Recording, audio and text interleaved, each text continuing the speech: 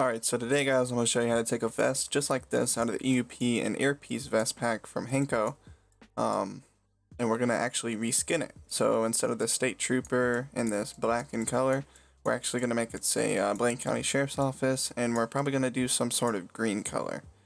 And we're just going to show you how to do that real quick and easy. This is using GIMP, not Paint.net or anything. There will be similarities, but there's different tools and workflows and things like that, so it will be a little different if you're not using GIMP. But just try your best to follow along, and if you have any questions, put them down in the comments and I'll answer them to the best of my ability.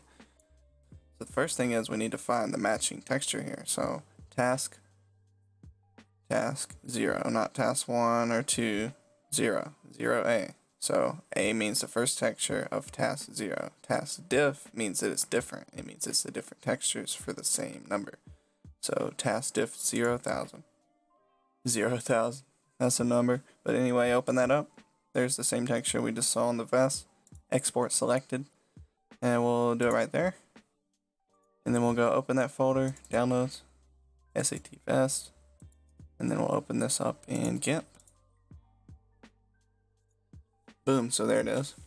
And one of the first things we want to do, since we did want to change the color scheme, we want to go ahead and figure out what we want to keep before we do that. So this body cam right here, I want to keep that texture. So I'm actually going to just kind of get it selected here. And we'll mess around with it a little bit, try to get it close. And then next step would to be copy, paste it. Paste this to a new layer, so that way when you take it away it's still there. So that way when we change the color of everything that's black that we didn't want to keep the same color it is now, and we change it to green, it won't change like the body cam and the patches and the words at the same time. So that's why we use layers. Keep track of stuff. You can sit there and name it and all that if you want to. I don't do that except on big projects. So body cam. I do want to keep this American flag patch. Let's see, yep. Do want to keep that going there. So we'll copy and paste that to a new layer as well. And you're going to do this for all these patches. Now for the circle, you're not going to square select that because the way it will work, show up on the vest. So what we want to do is actually ellipse select. So you do like this, and then you just move it around until it's perfect around the circle. Alright, once you have all the little patches and stuff that you want to keep, we're going to go ahead and do the coloring. So we're going to go to the main thing right here. And then we're just going to go ahead and we'll start with the main body of the vest. I'm not going to do all of it at one time because it is just easier to do it this way. To get everything accurate and not have any bleeding or anything that you need to go back and edit later. So just do it in quadrants and you'll be good. So get that selected up real good. And then while it's still selected, right click inside of it, colors, go down to colorize. And you can already kind of see what's going on here. So we want to get that green tint for the sheriff department. So we're going to go ahead and go down here in the green, jump down here into the colors and just experiment and find the color that you want. Just edit all this, slide up through there, and you'll find what you're looking for. And if you're having the kind of problem I am here, you know, it's kind of actually still kind of, I don't know, the brightness is not there. So we can kind of bring it up a little bit, play with the level. And then, like I said, just experiment with the color till you find the hue you want, the brightness and all of that. And once you do that, you can go ahead and smack it on there. Alright, I've found that kind of olive green color that I'm looking for. So I'm going to actually make sure that that color is put into the custom colors right here to use later. And then if you want to, you can experiment with the different modes of the Colorize, but I usually just use the regular one on this kind of stuff. But other things, it does have, you know, different kinds of uses, but we're just going to use normal for now. Alright, so that's there. We can go ahead and deselect that by grabbing the select tool and clicking outside of that. And this right here is the walkie-talkie and the pockets and stuff. So if you want to, you can, if you wanted the pockets of like your gun holster and all that good stuff, the flashlight holder and all of that to be like green, you can go in here and do select boxes and do that. But I'm gonna leave all that black. I just want to get the body of the vest and these patches and stuff to kind of match the green color scheme. But as far as all that right there, you can edit whichever you want, but I'm gonna leave it alone for now. But the body of the vest and the pouches and stuff, those are green. Now we're gonna hit these patches. So this one right here real quick. So what I'm gonna do is actually get the color picker tool, and we're gonna go in here and pick a pixel that resonates with this whole kind of gray color here. So we're gonna go somewhere right there, right? Then grab a paintbrush while you have this layer selected and just boop, boop, boop, boop, boop. Just like that. You know, just get rid of the old words. And then we'll have a solid background. If you wanted to pixelate the background again, like it was, to make it like it's actually fabric and stuff, you can do that. You can play around with distortion effects and stuff, different filters, and you can make that look. I'm not really going to worry about it. I'm just not going to bleed on the edges there. I'm going to leave that looking crispy on the edges. Just a nice solid background for our text and for this color operation we're fixing to do. So what we're going to go ahead and do, you guessed it, right click colors, colorize, and then we're going to bring that lightness up kind of like we did before a little bit with this. And then we're going to go ahead and use the custom color. And that looks good, but a little bit more lightness. Yeah, that looks good. Okay. Hit okay on that. And now we have a blank patch that we can put, you know, Blaine County Sheriff's Office, K9, Narcotics Unit, whatever we want it to say. I'm assuming since this is bigger, this is the back patch. If we can actually open that up real quick. Yep. Big patch on the back, little patch on the front. And then you saw like these little pouches that I said you could color if you wanted to. Especially for the radio, you want to keep that the same color. But yeah. So, we'll go down in here, we'll do the same thing for the State Trooper one for the front. We'll go ahead and get our gray color and our paintbrush. And we're just going to make another background and colorize it.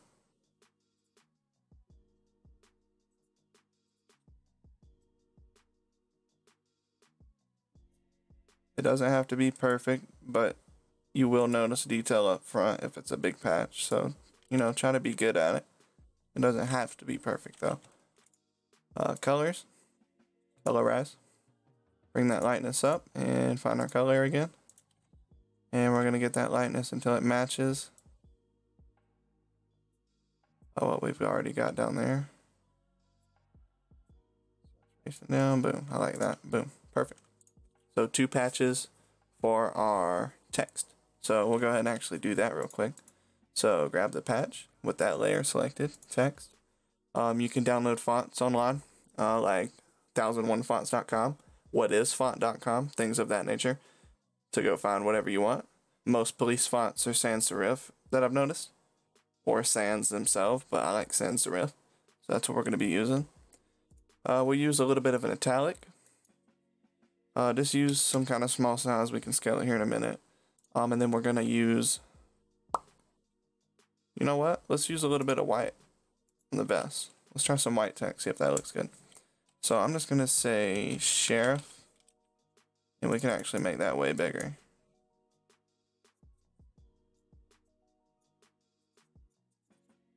I want this to be the main thing here. Sheriff. Kind of center it. I like symmetry. A lot of people do. So that's kind of what I like to do by default. And then we're going to go down here. And in yellow, just to look cool, look a little different, we'll go down here and we'll say Blaine County. And it won't be that small, we'll make it a little bigger. Yeah, that'll look good, I think. So either down here, that looks good. Centered. I don't have any snapping centering grids or anything, so I'm just kind of eyeballing it. But yeah, I like that. Another thing you could do if you wanted to make the same thing for the smaller one, you could just copy this layer, scale it down, and put it right here. But I wanted to make it say something a little different. Alright. So that looks pretty good. It's nothing crazy. This is just a vest. Vests are really just changing the color and putting different text on the patches and whatnot. And if you wanted to find a real patch so that it looks like it's fabric without doing the effects and all that stuff, simply just, go to Google and look. I mean, there's patches everywhere, bro. You can just edit these, bring them in, edit them, make sure they're good quality before you grab them off of Google. You don't want to put any kind of low quality patch in if you have other high quality stuff on the vest. It doesn't resonate well. Just high quality all the time. And it just looks so much better. But look at these. You can trim these, and these look like they're actually stitched into like a patch. It looks cool, and you can use that. And it'll look real in game. I mean, that's all everybody's doing. Like, see, this guy found a higher res photo of the patch and put it on the uniform to make it look, that much better. So that's just an example, man. You can do anything you want, man. Pretty easy. So after you do this, you pretty much just right click, merge all the visible layers, and then make sure everything's deselected. And boom, you got this new vest. So actually go ahead and overwrite the original texture that you exported from the texture dictionary file of the vest that we are editing. And you can see that's exporting down at the bottom of GIMP there. Once that gets done, we're going to replace it and view it. Alright, so hop back into the directory, the path wherever this vest is at. And you can see task 000, which is this one. And we're going to be making that one the green one with the sheriff.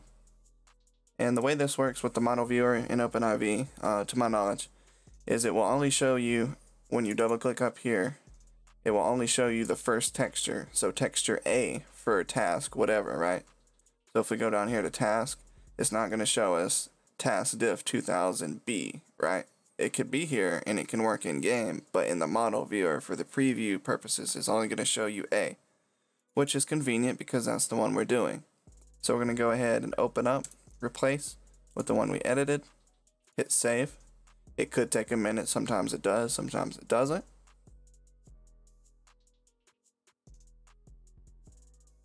Alright, there we go. And then right back up here to take a look at it. Task 0. Yep, there's our green. Everything that we wanted to stay black stayed black, including like the body cam, the patches. It's not like a bad color green either. Turned out pretty nice looking. See how the patch still looks pretty good? We could have done better on our edges. And we could have made texture on the green instead of making it plain, but this is, just for video purposes. But you can tell, especially with the color grading and stuff, it just looks awesome. If you want me to, I'll make more videos on car liveries, on like uniforms. We can do pants, shirts, things of that nature. We can go into ultimate backup, making sure that the NPCs come showing up, wearing this kind of stuff that you want them to wear, their body cam props and armors. The right holsters, the right hats, and all that. I can show you how to do that. Just whatever you want, let me know in the comments. And yeah, so if you enjoyed, hit that thumbs up, subscribe. More videos coming soon, I promise. Back in it.